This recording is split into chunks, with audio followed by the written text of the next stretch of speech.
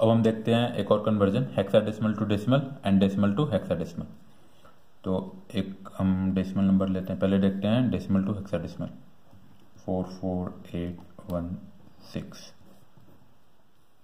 ये कोई decimal number है, हमको इसको हेक्साडेसिमल में चेंज करना है। ठीक है, ये दिख रहा है बेस हमारा यहाँ पर 10 है, डेसिमल है, और इसको हेक्साडेसिमल में चेंज करना है। यहाँ पर 16 या एच भी लिखा जा सकता है, क्वेश्चन कैसा भी हो। तो डेसिमल टू हेक्साडेसिमल में चेंज करना हो तो क्या करेंगे, 16 से डिवाइड करेंगे। ठीक है, तो 44816 है, इसको 16 से डिवाइड कीजिए आप, आएगा 2801। फिर 16 से डिवाइड कीजिए, रिमाइंडर यहाँ पर क्या आएगा 0। फिर 16 से डिवाइड कीजिए 175, रिमाइंडर 1। फिर 16 से डिवाइड कीजिए 10, रिमाइंडर 15। अब आप इसको 16 से डिवाइड नहीं कर सकते, और ये नंबर भी हमारा 10 आ गया। और हेक्साडेसिमल नंबर में तो 10 आता नहीं है, लेकिन हम इसको डिवाइड भी नहीं कर सकते। इसको पहले लिखेंगे नीचे से ऊपर, तो ये हो गया 10, 15 और 0। अब हेक्साडेसिमल में 10 तो होता नहीं है, 15 भी नहीं होता, 0 होता है। 10 के लिए हम क्या लिखते हैं हेक्साडेसिमल में, A लिखते हैं। ठीक है, और 15 के लिए क्या लिखते हैं, F। और ये 1 भी तो है, 1 तो एज इट इज 1 ही रहेगा, और 0 तो 0 हो जाएगा। तो ये हमारा क्या चेंज हो गया, AF10। ये हो गया हमारा हेक्साडेसिमल में 16 या X। तो हमें डेसिमल दिया हुआ था, हेक्साडेसिमल में चेंज किया, 16 से डिवाइड किया।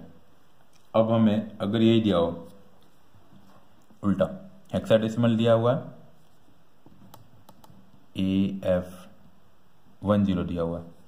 ठीक है, ये हेक्साडेसिमल दिया हुआ और इसको बोल रहा है कि हमें डेसिमल में चेंज करो। ठीक है, तो पहले तो हम क्या करेंगे, इसको AF10, इस पोजीशन को क्या लेंगे, 16 पे पावर 0, इस पोजीशन को लेंगे 16 पे पावर 1, 16 पे पावर 2, 16, इस पोजीशन को 16 पे पावर 3। ठीक है, तो 16 इंटू 16 का क्यूब। ठीक है, तो यहाँ पर 16 का क्यूब होगा, 16 का क्यूब कितना होगा, 4096, 16 का क्यूब हो गया, इंटू A। तो यहाँ पर A नहीं लिख सकते ना, क्योंकि डेसिमल में हमें चेंज करना है। तो A हेक्साडेसिमल में किसको रिप्रेजेंट करता है, 10 को, 10 प्लस 16 का स्क्वायर, 16 का स्क्वायर होता है 256 इंटू F। F क्या होता है, 15 प्लस 16 इंटू 1 प्लस 16 पे पावर 0, इट मीन्स 1 इंटू 0। ये हो गया 40960 प्लस ये हो जाएगा 3840 प्लस 16, ये तो हो गया 0। अब आप इसको सम कीजिए तो आएगा 44816। ये हो गया हमारा डेसिमल नंबर।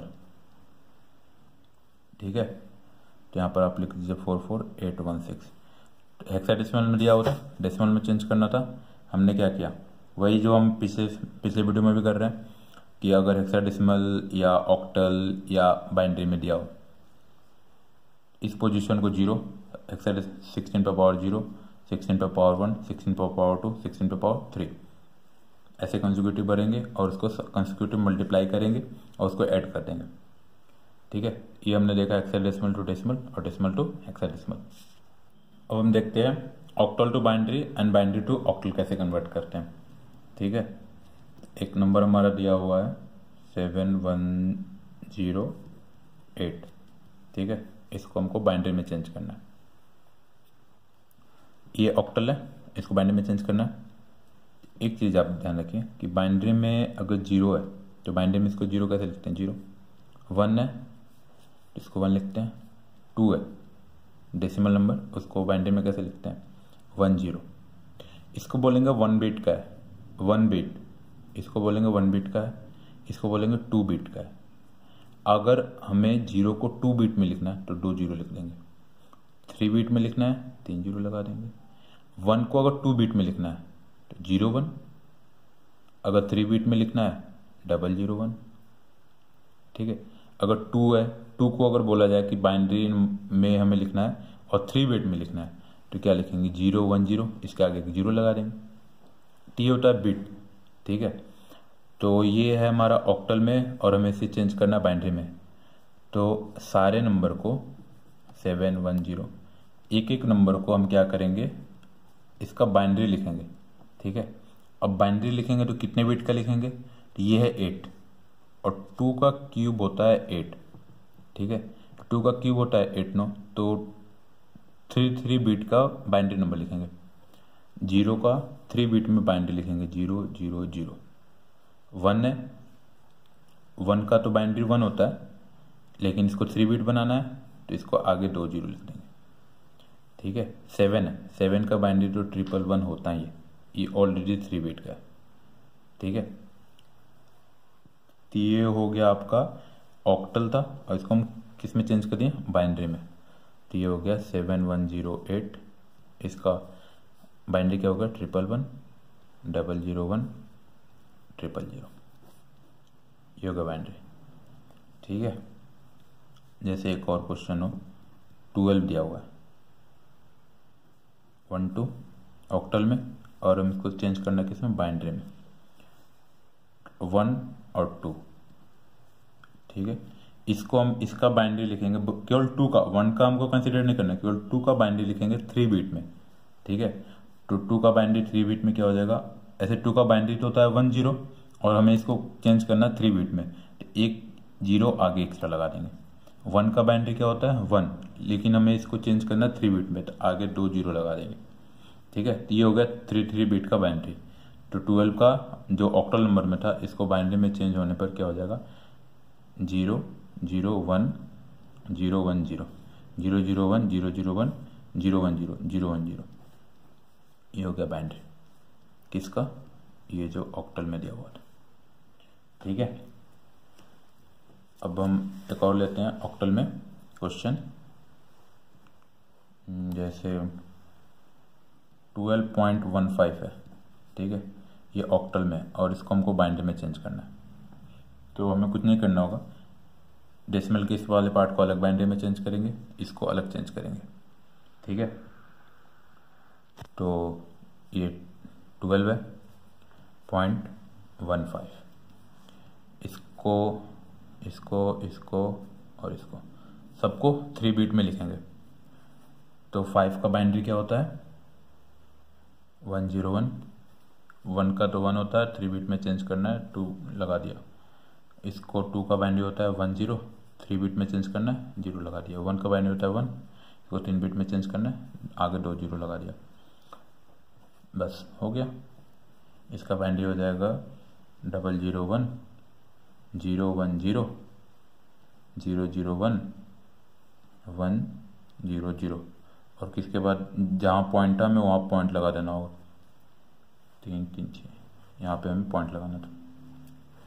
ये हो गया बाइनरी। ऑक्टल में था, बाइनरी में चेंज करना था, तो ऑक्टल के हर डिजिट के को बाइनरी नंबर में लिख देंगे, हर डिजिट का बाइनरी लिख देंगे। और कितने बिट का लिखेंगे 3 बिट का लिखेंगे, ठीक है। अब हमें बाइनरी दिया है और हमें उसका क्या करना, ऑक्टल करना है। जैसे हम इसी का ले लेते हैं, ये ले लेते हैं बाइनरी, ठीक है। 111 00 111 001 000, ठीक है। ये बाइनरी दिया हुआ और हमें इसको किस में चेंज करना, ऑक्टल में। ऑक्टल में चेंज करना है तो हम क्या करेंगे, 3 बाइनरी बिट का पेयरिंग करेंगे। किस साइड से, लेफ्ट साइड से, राइट साइड से, इस साइड से, इस साइड से 3 का पेयरिंग करेंगे। 1 1 1 0 0 1 000, ये एक पेयर हुआ, ये एक पेयर हुआ और ये एक पेयर हुआ। अब हम इसको एज ए सिंगल ट्रीट करेंगे और इसका क्या करेंगे, हमें इसका डेसिमल लिख देंगे, डेसिमल या ऑक्टल नंबर में लिखेंगे। तो 0 0 का तो 0 होगा, ये 0 0 1, ये किस नंबर का बाइनरी है ये देखेंगे हम। ये 1 का बाइनरी है तो 1 लिख दिया।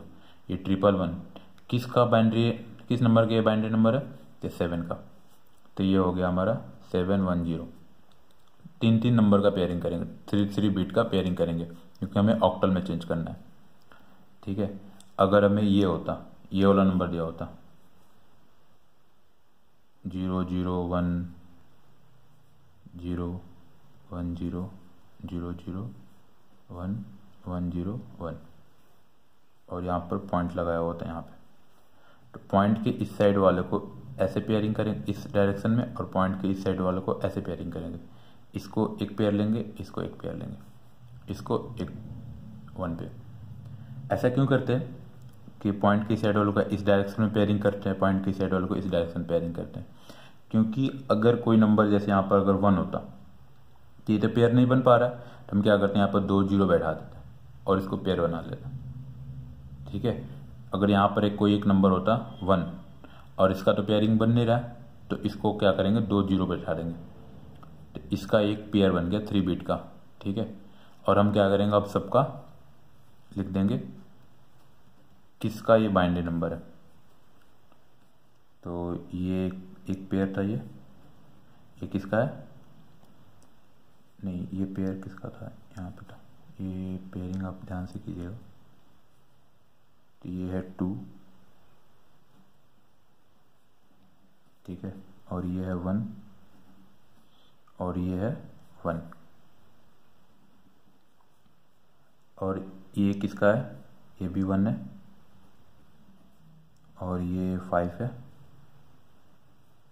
और ये 4 है, और यहाँ पर पॉइंट है।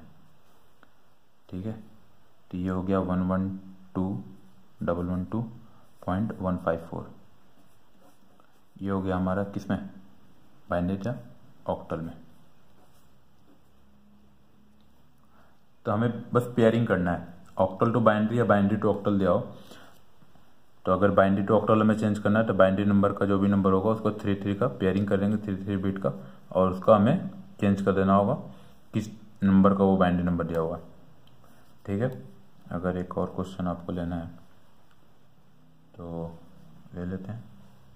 111 001 1